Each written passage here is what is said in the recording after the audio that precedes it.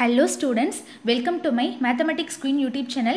In the video la நம்ம என்ன பார்க்க போறோம் அப்படினாக்க 12th standard business maths chapter 2 integration example 2.83 பார்க்க போறோம்.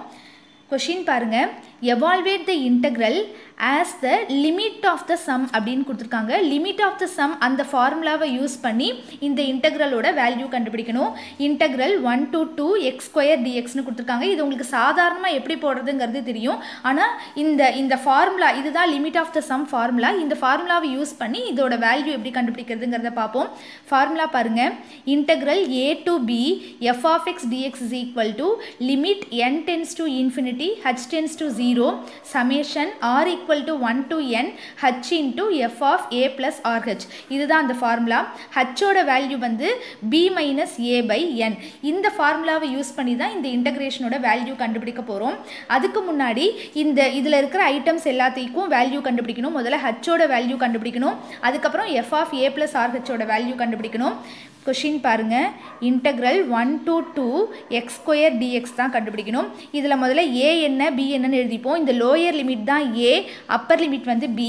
So a equal to 1, b equal to 2. Next வந்து நம்ம h கண்டுபிடிக்கணும். h ஓட ஃபார்முலா என்னது? b minus a by n. சரியா? b வந்து 2 minus 1 by n வந்து நமக்கு தெரியாது, அதனால அப்படியே வச்சுப்போம். 2 minus 1 னா 1 by n அப்படின்னு வந்துரும். h ஓட வேல்யூ வந்து 1 by n ன்னு கண்டுபிடிச்சாச்சு. நெக்ஸ்ட் என்ன கண்டுபிடிக்கணும்னாக்க f of a plus rh கண்டுபிடிக்கணும். அதுக்கு முன்னாடி இங்க f of x இருக்கிற பிளேஸ்ல நமக்கு இங்க என்ன இருக்கு? ஃபார்முலா x ஸ்கொயர்னு இருக்கு இல்லையா? அதனால f of x ஓட ஃபார்முலா வந்து நமக்கு x ஸ்கொயர், அதாவது x இருக்கு. இப்போ வந்து f of a plus rh கண்டுபிடிக்கணும்னாக்க x இருக்கிற பிளேஸ்ல நமக்கு என்ன இருக்கு? a plus rh இருக்கு.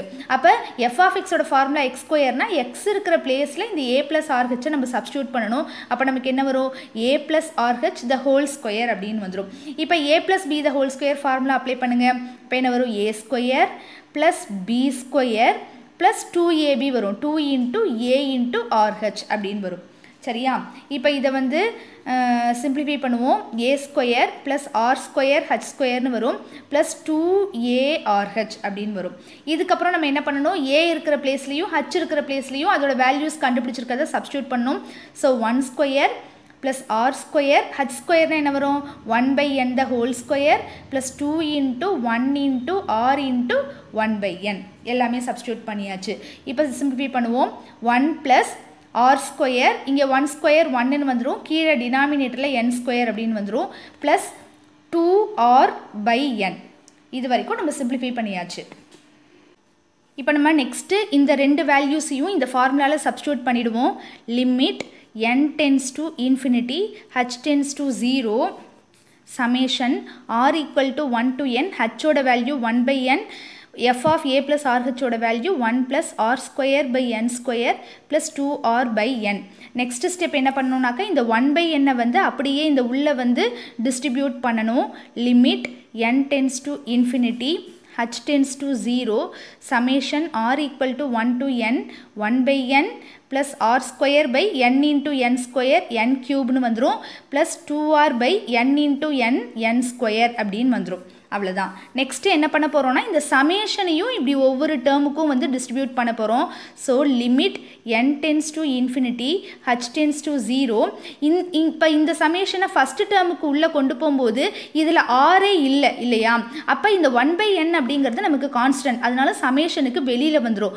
1 by n summation r equal to 1 to n 1 by n வெளியில எடுத்ததுக்கு அப்புறம் இங்க ஒண்ணுமே இல்லன்னு நம்ம நினைக்க கூடாது. இங்க 1 இருக்கும். ஏனா ப்ராடக்ட்ல தானே நம்ம வெளியில இருக்கோம். சோ 1 அப்படினு போட்டுக்கணும். plus அதே மாதிரி இங்க 1 by n cube அப்படிங்கிறது கான்ஸ்டன்ட். r மட்டும் தான் இங்க வேரியபிள். ஏனா r தான் வேரிஸ் from 1 to n. சரியா? அதனால 1 by n cube நான் வெளியில எடுத்துக்கிறேன். summation r equal to 1 to n r square அப்படினு வந்தாச்சு. அடுத்த ஸ்டெப்லயும் அதே மாதிரி தான் 2 by n ஸ்கொயர்ங்கிறது கான்ஸ்டன்ட். அதை வெளியில எடுத்துட்டு summation r equal to 1 to n. இது எல்லாத்துக்கும் சேர்த்து லிமிட். சரியா? இப்போ நெக்ஸ்ட் ஸ்டெப் பாருங்க. Limit n tends to infinity h tends to 0 1 by n. இப்போ இதுக்கு என்ன மேடம் மீனிங் அப்படின்னாக்க இதில் ஆரே இல்லையே, நம்ம எப்படி ஆர் வேரிஸ் ஃப்ரம் அப்படின்னு போடுறதுனா ஆர் இருக்க பிளேஸில் எல்லாத்துலேயும் 1 போட்டுக்க வேண்டியதுதான். இதுக்கு என்ன அர்த்தம்னா 1ஏ வந்து n டைம்ஸ் ஆட் ஆகுது. நான் இங்கே வேணால் ரஃப் ஒர்க்கில் வேணால் போட்டு காட்டுறேன். இங்கே சைடில் சமேஷன் 1னா என்ன அர்த்தம்னா 1 வந்து 1 + 1 + 1 ப்ளஸ் எக்ஸட்ரா ப்ளஸ் 1ன்னு n தானே கடைசியில் முடிஞ்சிருக்கு. ஸோ n தடவை வந்து 1 நம்ம ஆட் பண்ணுறோம் அப்படின்னு அர்த்தம். 1 2 தடவை ஆட் பண்ணால் 2 வரும், நமக்கு 1 3 டைம்ஸ் ஆட் பண்ணால் 3 வரும். அந்த மாதிரி n டைம்ஸ் 1 ஆட் பண்ணால் நமக்கு இதோட ஆன்சர் நமக்கு என்ன வரும்னாக்க n தான் வரும். சரியா? Plus 1 by n³. இப்போ இதுக்கு என்ன ஃபார்முலான்னு உங்களுக்கு தெரியும். ஆர் ஸ்கொயர்னா என்ன அர்த்தம்? ஆருக்கு பதிலாக 1 போடுங்க, 1 ஸ்கொயர் வரும். சமேஷன்னா ப்ளஸ் போடுவோம், அடுத்தது ஆருக்கு பதிலாக 2 போடுவோம், அப்போ 2 ஸ்கொயர்னு வரும். அது மாதிரி எது வரைக்கும் போடணும்னா n வரைக்கும் போடணும். அப்போ இதுக்கு என்ன meaning? 1 square plus 2 square plus 3 square plus etcetera plus n ஸ்கொயர்னு வரும். ஸோ அதுக்கு நமக்கு 10th ஃபார்முலா படிச்சிருக்கோம். என்ன formula? n into n + 1 into 2n + 1 by 6. சரியா? அடுத்தது நெக்ஸ்ட் இது தேர்ட் டேர்ம் பாருங்க. 2 by n² அப்படிங்கிறது கான்ஸ்டன்ட். இது வந்து சமேஷன் ஆர். இப்போ இதுக்கு என்ன மீனிங்? நமக்கு ஆர் மட்டும்தான் இருக்குது. ஆர் இருக்க பிளேஸில் 1 போடணும். 1 + 2 + 3 + எக்ஸட்ரா லாஸ்ட் வேல்யூ n. இப்போ அதுக்கு என்ன ஃபார்முலா நமக்கு 10th படிச்சிருப்போம்? n into n + 1 by 2. அவ்வளோதான். எல்லாத்துக்கும் ஃபார்முலா அப்ளை பண்ணியாச்சு. இது எல்லாத்துக்கும் சேர்த்து தான் இந்த லிமிட்டு. இப்போ n கேன்சல் ஆகிடும்.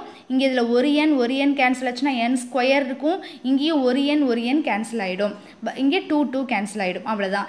இப்போ நெக்ஸ்ட் ஸ்டெப் எப்படி எழுதணும்னாக்க லிமிட் இதில் ஹச்சே இல்லை பாருங்கள். அதனால h → 0ங்கிறத வந்து அடுத்த ஸ்டெப்பில் போட வேண்டாம். n → ∞ மட்டும் போட்டுப்போம். ஸோ 1 ப்ளஸ் பாக்கி என்னெல்லாம் இருக்குது? n + 1 into 2n + 1 by 6. இங்கே ஒரு n² இருக்குது. அதே மாதிரி ப்ளஸ் n + 1 by n இப்படி இருக்குது. இப்போ இதுக்கு அடுத்த ஸ்டெப் என்ன வரும் அப்படின்னாக்க லிமிட் n → ∞ 1 ப்ளஸ் நல்லா கவனிச்சுக்கணும். இங்கே n² இருக்கா? இந்த n² கேன்சல் ஆகிற மாதிரி நியூமரேட்டர்லையும் காமனாக எடுக்கணும். அப்படி கேன்சல் பண்ணாதான் இந்த மாதிரி சம்முக்கெல்லாம் இந்த n → ∞ நம்ம அப்ளை பண்ண முடியும்.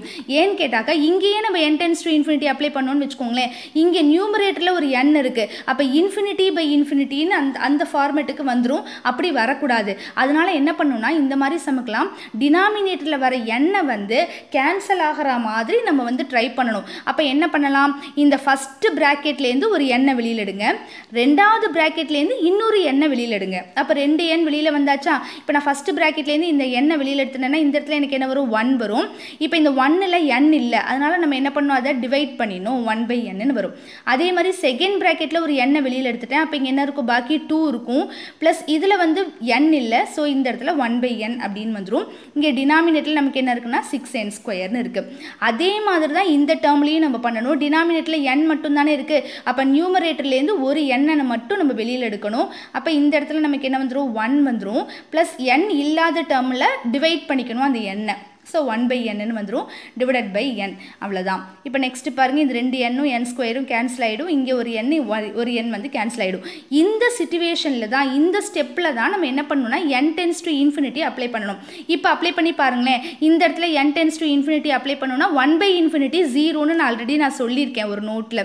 ஸோ 1 by ∞ வேல்யூ வந்து நமக்கு 0. எப்படி 1 by 0வை நம்ம இன்ஃபினிட்டின்னு சொல்லுவோமோ அதே மாதிரி 1 by ∞ வேல்யூ எனக்கு 0. சரியா? அப்போ இந்த இடத்துல 0 வந்துடும், இந்த இடத்துலையும் எனக்கு 0 வந்துடும், இந்த இடத்துல 0 வந்துடும். எங்கெல்லாம் 1 by n இருக்கோ அந்த இடத்துல எல்லாத்துலேயுமே நமக்கு 0 வந்துடும். இப்போ நம்ம லிமிட்ஸ் அப்ளை பண்ணியாச்சு. அப்போ அடுத்த ஸ்டெப்பில் இந்த லிமிட் n → ∞ அந்த இதை வந்து நம்ம போடக்கூடாது. வெறும் அந்த நம்பர் மட்டும்தான் போடணும். ஃபஸ்ட்டு டேர்மில் 1 இருக்குது, ரெண்டாவது டேர்மில் இந்த இடத்துல மட்டும் 0 ஆகுது. ஸோ இந்த இடத்துல ஒரு 1 இருக்குது, இந்த இடத்துல இதில் மட்டும் 0 ஆகுது, 2 இருக்குது. சரியா? by 6 1 இருக்குது இந்த இடத்துல. ப்ளஸ் இந்த இடத்துல பார்த்தீங்கன்னாக்கா இந்த இது மட்டும்தான் 0 ஆகுது. ஸோ இந்த இடத்துல 1 இருக்குது. எந்த நம்பரையும் நம்ம மிஸ் பண்ணிடக்கூடாது, ஏன்னா நடுவில் ப்ளஸ் இருக்கிறதுனால. சரியா? மல்டிப்ளிகேஷன் இருந்தால் நம்ம 1 மிஸ் பண்ணிக்கலாம். ஆனால் நடுவில் ப்ளஸ் இருக்கிறதுனால எதுலேயும் நம்ம 1 மிஸ் பண்ணாமல் போடணும். இதில் பார்த்தோன்னா இப்படி கேன்சல் பண்ணிக்கலாம். இப்போ நமக்கு வந்து என்ன வரும்? 2 ப்ளஸ் இந்த 1 + 1 வந்து 2ன்னு வந்துடும். 2 + 1 by 3ன்னு வரும். இப்போ இதை வந்து நம்ம LCM எடுக்கும்போது 3ன்னு வருமா? அப்போ கிராஸ் மல்டிப்ளை பண்ணோன்னா 6 வரும். 6 + 1 7ன்னு வரும். ஸோ இந்த சம்மோட ஆன்சர் 7/3.